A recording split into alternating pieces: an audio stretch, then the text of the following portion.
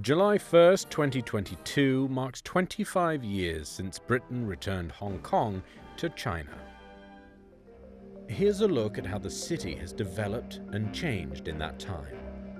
Since 1997, Hong Kong has opened a new airport, a new container port terminal, a high-speed rail link with China, and 6 new MTR lines.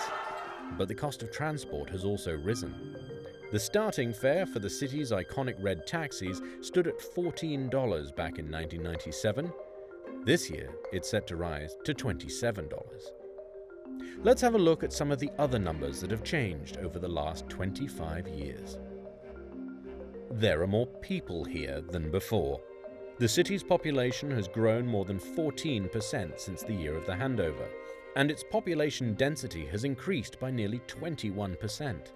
Its most crowded district is Kwun Tong, with a density of nearly 60,000 people per square kilometre. And those people are paying more. The average price per square metre for housing in the city has risen 119% since 1997. The increase has left Hong Kong as the least affordable housing market in the world. So the population has grown. But who are these people? In a 1996 census published just before the handover, 60% of Hong Kong's population declared themselves to be British, claiming UK nationality with only the right to live in the city, while 31% reported their nationality as Chinese living in Hong Kong. Filipinos accounted for 1.9%, while Canadians and Americans each accounted for 0.5%. Fast forward to the most recent census in 2021, when 90% of the city's population described themselves as Chinese nationals.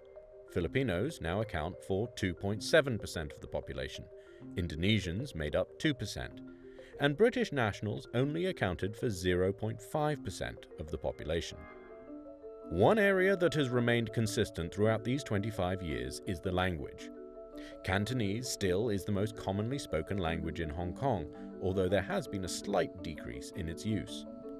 The number of people who speak English, Hong Kong's second official language, has gone up, from 38% to nearly 59%, while the number of people who speak China's official language, Mandarin, has increased from 25% to about 54% over the 25 years since the handover.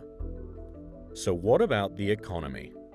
Hong Kong's GDP has risen 95.4% since 1997.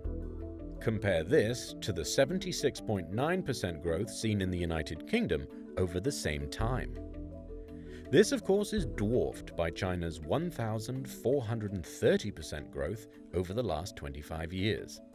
As a global business hub, Hong Kong saw a record 903 regional headquarters set up by non-Hong Kong companies in 1997, 113 of which were mainland Chinese companies. This business presence has only grown. In 2021, Hong Kong had 1,457 regional headquarters of foreign-owned companies, 252 of which were mainland Chinese firms. While there are many more Chinese firms with bases in the city, Hong Kong's overall contribution to China's economy has fallen in percentage terms. Back in 1997, Hong Kong accounted for more than 18% of China's total GDP. But today, Hong Kong accounts for only 2.3% of the GDP of the world's second largest economy. Hong Kong was promised 50 years as a special administrative region under the one country, two systems principle 25 years ago. That agreement is set to expire in 2047.